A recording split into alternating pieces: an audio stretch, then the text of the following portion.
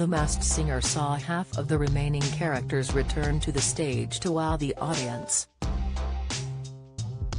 While Jacket Potato sang Viva Las Vegas by Elvis Presley in the first episode, he shocked everyone with his vocals at the weekend with a rendition of Hallelujah by Leonard Cohen.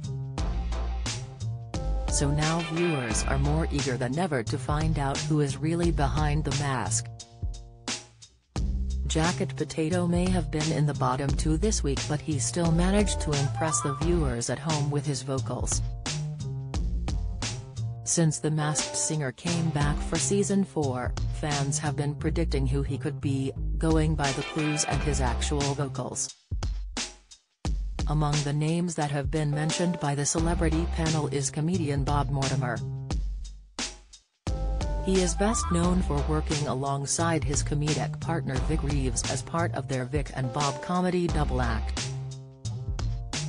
Happy Valley's James Norton pays tribute to Best Co-Star. Together, they presented the hit comedy quiz show Shooting Stars, which helped to launch the career of stars like Matt Lucas.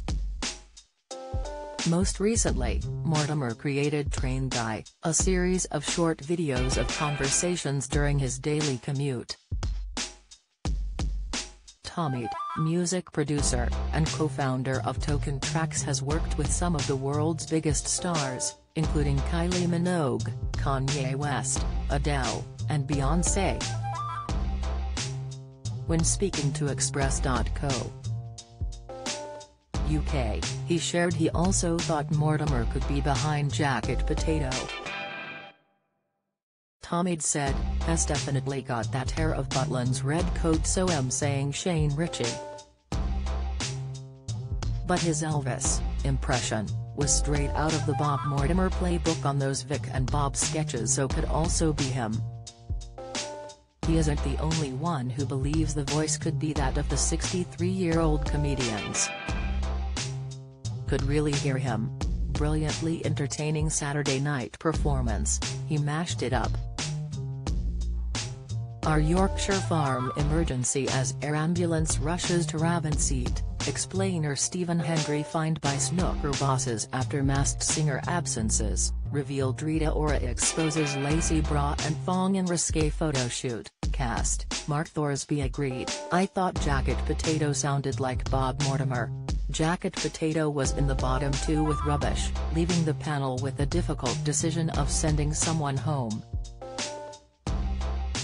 Sadly, it was time for Rubbish to make his exit, with the judges still having no idea of his identity. At the end of the episode, it was revealed that snooker player Stephen Hendry was behind Rubbish. The Masked Singer continues every Saturday at 8 p.m. on ITV.